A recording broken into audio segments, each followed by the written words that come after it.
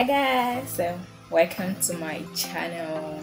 If you are just tuning in for the first time, don't forget to click that subscribe button down below and hit that notifications to be alerted when I post. So today we're gonna be talking about the essential needs of an engineering student. As you know, I study computer engineering in university and I'm currently in my third year in Nigeria. So I believe I could actually share some of my tips that I've learned along the line. Engineering is not easy, guys. Engineering is not easy. Like, I'm talking from my own perspective.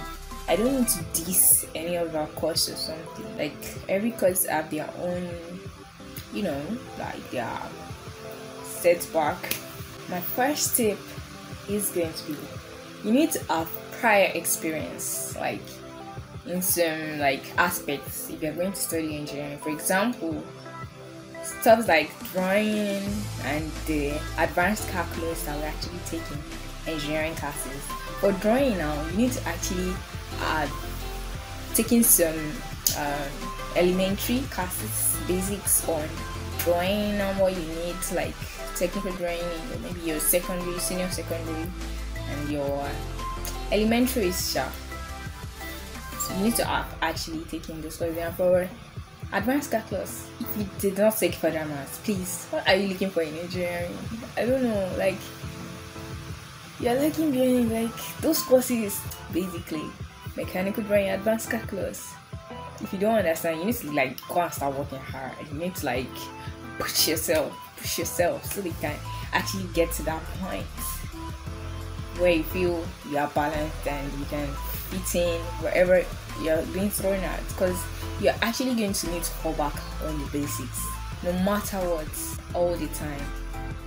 Because as you keep progressing higher in your classes, you need to actually still need to go back to those engineering drawing.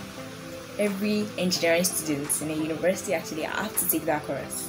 Like, I can't even begin to narrate the stress of taking, you carrying drawing board up and down. Like, if you don't have a clue what it was all about, there are lots of people who actually fell in this category. Like in my set, when we're doing the drawing, they actually had friends 0 to no experience about drawing, and then it's in a way affected them. Like, if you actually ask any of them today, in a way, it actually affected them, because if they had actually had previous knowledge, they might have actually performed better. Who knows, right? So, I hope you learned something new. So, number 2, you have to learn adaptivity.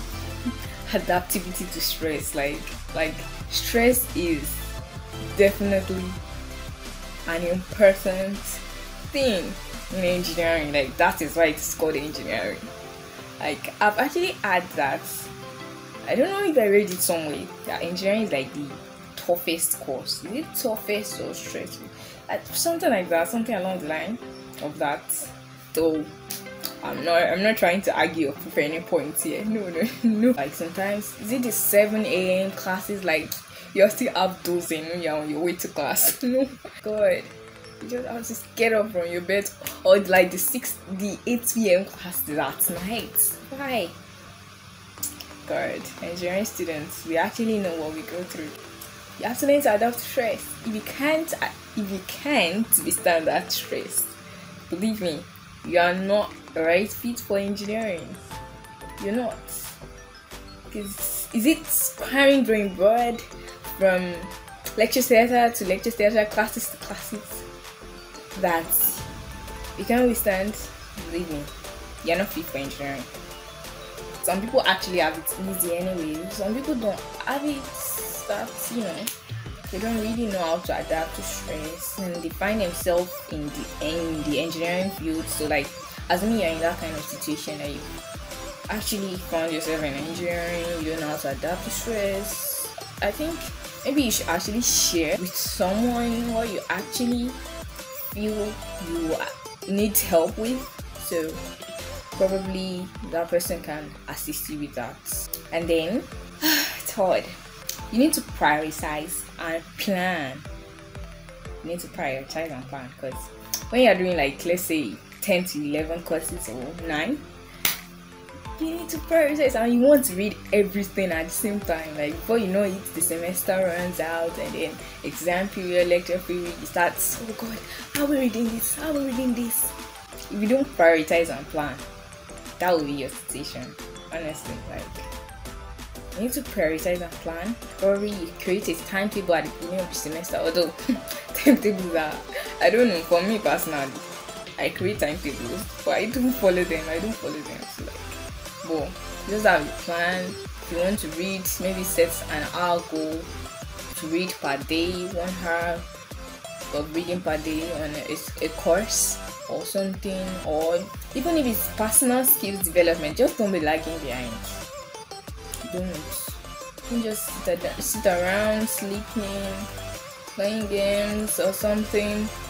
You need to be doing something, like learning, taking classes, tutorial classes. Although tutorial classes, well, they're useful for some people though. So, like, you need to plan, prioritize. Don't take time, it's not enough, because it is actually enough, because some people have actually passed through the same thing you're going through, to the same process some people are. So you need to plan, prioritize, and then you can achieve your goal. If it's a ICGPA that you want to achieve, like, it's possible. You just plan well. The fourth thing is know your peers. Know your peers. Like, don't just hang around people if you don't know them. You need to actually know who they are, the kind of things they do, stuff like that. So, like, there are 3 kinds of engineering students. The first category, they are the nerds. They are very good. They are just so good. They need to just look at something, just read it for like 5 to maybe 1.5 hours, and they get it so well. You're like, where have I been? Don't we have the same brain? We totally do. So how am I not getting this thing? So those are the nerds.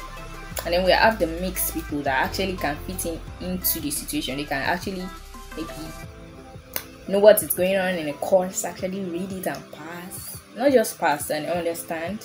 And then they can actually, when there's parties or extracurricular, these people, they have it so easy for them. Like, they can grasp anything, like anything they learn any minute. And at the same time, when you have conferences, they are also there. They are just so balanced and they can fit in. And we have the third category. We call them the bosses. These ones, they are the flex. Flexing. What I mean by flexing, like, 95% of the time, they don't come for classes and they only show up for tests, exams, and they expect to actually read and pass. Like, these ones, they are the bosses. Like, they call themselves, highest team.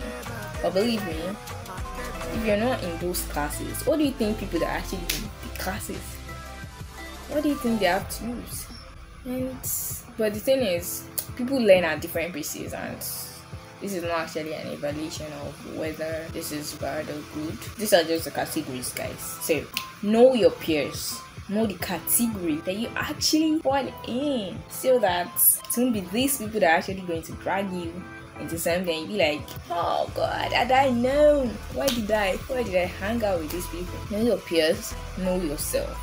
Then you can actually balance being an engineering student and you won't have problems. What you can also do is, when you're study using real life examples to actually make you to better understand, because engineering is all about practical applications. If you don't understand the practical, how do you want to apply the theory? Like, or if you don't understand the theory, how do you want to apply the practical? But then when you're actually saying something and then it is being illustrated, some people actually have visual learning ability. And lastly, finally, assignments are very important in engineering. Like, you should not miss them. Assignments and class quizzes, temporary tests, all those stuffs, don't miss them.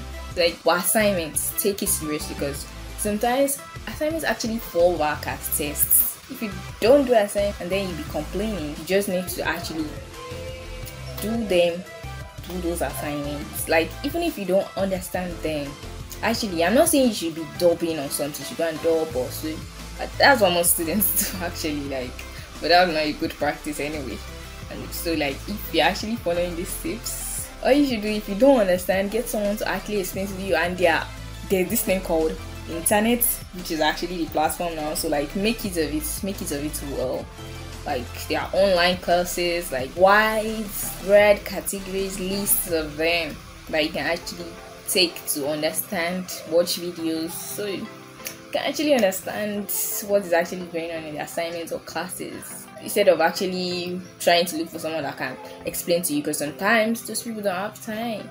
If you follow these tips I just highlighted for you guys, if you have any problems or engineering student issues or challenges that you like to share, or you need help with something, you can actually put that down in the comment section down below.